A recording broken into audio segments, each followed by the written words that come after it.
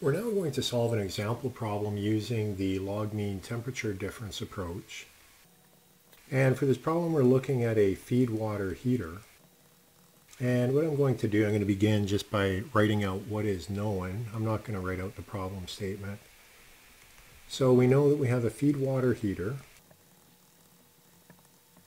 We're told that it's a shell and tube heat exchanger, and we're given information for both the shell and the tube. So for the shell side, we're told that it is a one pass, and the fluid going through on the shell side is condensing steam with a saturation temperature of 120 degrees C. And then for the tube,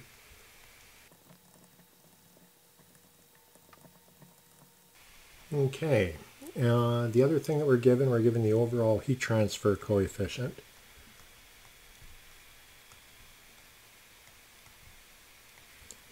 And we're told to find, we're looking for the area of the heat exchanger that would correspond to that overall heat transfer coefficient.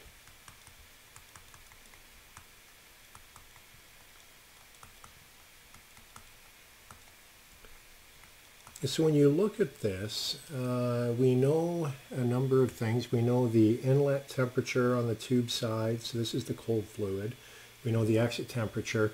We know the inlet and exit on the shell side, so that's our hot fluid because it's going through a condensation process, so the temperature will remain at 120 degrees C. So those are all the elements that we said that we need in order to apply the log mean temperature difference. So let's go ahead and use the analysis for LMTD.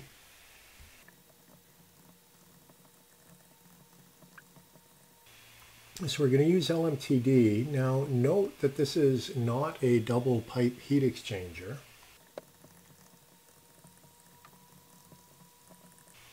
So what we're going to do, remember I told you that there are correction factors that exist when you're dealing with heat exchangers that are not double pipe. So what we're going to do, we're going to model it as a counterflow double pipe unit with the correction factor F that we'll get from a figure. I won't give you the figures, but I'll show you essentially what would be in the figure, and you can find these in textbooks. The equation that we're going to use here is going to be the following.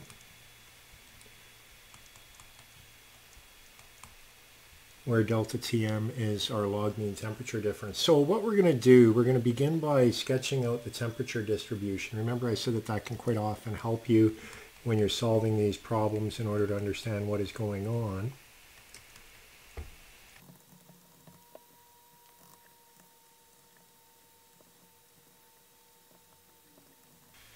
Okay, so we have our two fluid streams in the heat exchanger as shown. Now, what I'm going to do, I'm going to label these in order to apply the LMTD. First of all, this here is temperature hot at 1, and this is temperature hot at 2. This is temperature cold at 1. This is temperature cold at 2. So what I'm doing is assuming that that's location 1 and that's location 2. With that, we can calculate the log mean temperature difference. And the other thing that I am going to do is when we're trying to determine the F factor that we have for LMTD, given that this is a shell and tube exchanger and not a double pipe, there are other symbols, and I'll show you a schematic in a moment that will help make sense in terms of where I'm getting these symbols from. But essentially, these are the fluid streams that will then enable us to determine that F factor. Or these are the temperatures for the fluid streams, I should say. Okay, so notice we have this, this, this, and this. Those all lead to the F factor. Now, the equations that we have here, we're going to begin by determining the amount of heat transfer by looking at the cold fluid. So this here is the cold fluid. And this up here would be the hot fluid. And it is condensing, and consequently it is not changing temperature as it goes through. But what we can do, we can write out Q, and this is going to be the heat exchange, is the mass flow rate of water times the specific heat of water. And the water was the cold fluid, but I'll just put water.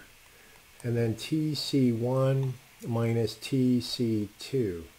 So that's taking the hot temperature minus the cooler temperature. Now, in this, what we need to do, we need to be careful about this because the specific heat of water or of any fluid is a function of temperature. And consequently, what we need to do is we need to be able to obtain that at the average temperature. So average water temperature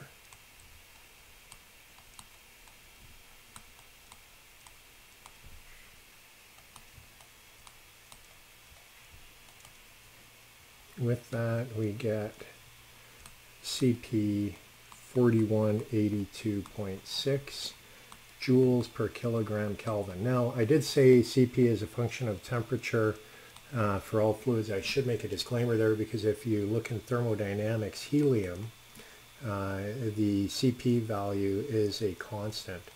It is not a function of temperature. And I think it's for all of the other gases that are in that column in the periodic table. It turns out that the CP is not, it does not change with temperature. But anyways, that's just an aside.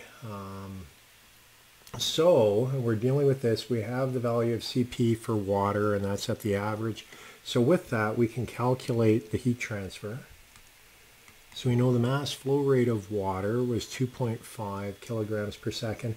Be careful when you're pulling the values out of the back of the book or wherever you're getting them from. Sometimes they're in kilojoules per kilogram Kelvin, and so you have to be careful to put that in joules. And then we have 100 minus 30. We end up with then 731.96 kilowatts is the heat exchange. Now, that is giving us the heat transfer. We want to determine the area. So what we need to do next is determine the log mean temperature difference. So let's do that next. So if we go back and look at our temperature diagram, what I'm doing here is doing basically the first one is T hot 2 minus T cold 2. So it's this differential. And then the other differential that we're going to be evaluating is that one there. So that's what we're doing here.